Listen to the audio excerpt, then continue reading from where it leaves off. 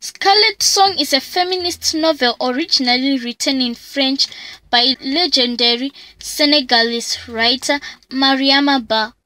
In 1981, the book explores the interactions and problems of an interracial marriage between a Senegalese man and a white French woman. This premise gives Scarlet Song the opportunity to address issues such as gender inequality, patriarchy, sexism, race, tradition, cultural disparities, betrayal, and post-colonization. Mariama Bâ, as a lifelong critic of gender inequality who struggled to complete her education due to her old-fashioned traditionalist grandparents who believed a woman should never receive an education. The book begins with Ousmane Gouye, a young, poor native Senegalese student in the 1960s. Ousmane is the son of a devout Muslim who values his relationship with his mother, Yaya Kadi, above everything else. As a young boy, Ousmane carries a budding crush towards a young, beautiful girl from his village called Oulimata. However, Oulimata rejects him because she sees him as little more than a mama's boy who smells of fish. After his rejection, as a way to deal with his pain, Ousmane throws himself into his studies and avoids dating. He is determined to rise above his impoverished working-class background to find a better life. He makes his way to the University of Dhaka, where he continues to succeed. At the university, he meets Mireille, a French diplomat's daughter. Her background is a stark contrast to Ousmane's. She is the wealthy daughter of a French diplomat, as she has a limousine to take her to and from school. In spite of their differences, a romance sparks between them that quickly grows. Mireille's father is a kind liberal in public, but when he discovers his daughter is dating a black native, he only shows his racially charged outrage behind closed doors, while Ousmane's parents do not approve of it either. Mireille's father sends Mireille back to France immediately to separate her from Ousmane and try to kill the relationship.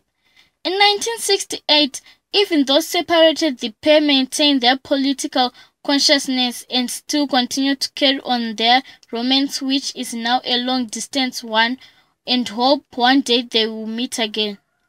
They secretly send each other love letters as they pursue their studies and wait for Mireille to legally come of age, because only then she will no longer need a father's consent to be with Ousmane. Finally, when Mireille comes of age, as they begin their careers as teachers, Ousmane travels to France to marry her. He keeps this decision a secret from his parents until after he is married. When Ousmane finally introduces his new white wife to his parents after traveling back to Senegal, where Mireille is to start her new life with her husband, she leaves everything behind: her nation, culture, friends, and family to be with Ousmane. With time, Ousmane climbs the academic ladder and becomes a prosperous and well-regarded scholar in academic territories.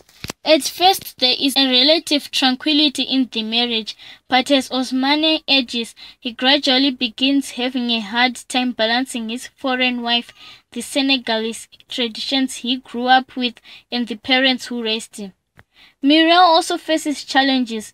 Because of the interracial marriage, she has had to sacrifice ties with her European customs, family, and friends to be with Ousmane. She has a much more difficult time adjusting and settling in the Ousmane's family, background or culture, and in particular his mother, Yaya Kadi. Though her husband is okay with the marriage, Yaya Kadi believes Mireille has somehow interested her son. She believes Mireille is a disrespectful, pampered white woman who can never be fit to be Ousmane's wife. Because of this, she turns out to be a very insensitive, hostile, and an impossible mother-in-law to please. Yaya Kadi believes a real traditional African daughter-in-law should be subservient, almost like a servant to her.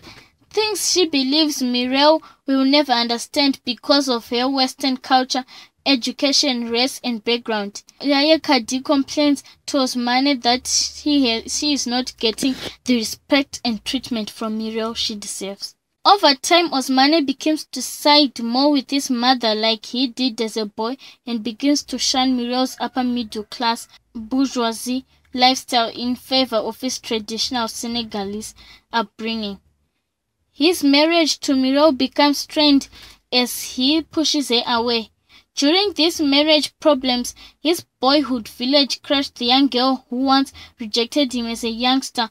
Oulimata re-enters his life. Oulimata now wants Ousmane for herself. She sees his success, wealth and status and wants a piece of the cake. Therefore, she uses everything at her disposal to get it. She knows she fits every ideal that Yaya Kadi believes her real daughter-in-law should have. Oulimata is submissive, beautiful and seems to know her traditional values and duties of a Senegalese wife. And of course she is black. She openly tries to get her son's attention. She intentionally manipulates her African build and Yaya Kadi's fondness of her to try to get Ousmane's affection. So, with his marriage troubled state, his mother's pressure added with Oulimata's attractiveness, Ousmane eventually falls to her charms. They begin another relationship. Ousmane keeps this truth from an increasingly suspicious Muriel, who is getting progressively lonely and depressed because of Ousmane's new reserve and aloofness. This affair goes to the extent of leading a secret double life with a second wife and a second child on the way at the same time that Muriel becomes pregnant. Reasonably, Muriel acts upon her suspicions that her husband is having an affair. When she finally learns the truth, she is driven into an insane, frenzied rage by her heartbreak. She murders their own interracial baby with sleeping pills and even attempts to kill Ousmane when she brutally stabs him.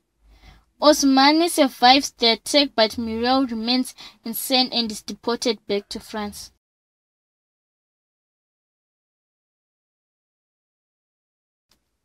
If you have an African novel you want to see Dudu summarize, do not hesitate to comment below. Don't forget to subscribe for more original, great Afrocentric content like this. Thanks for watching Mimsy Dudu Summaries.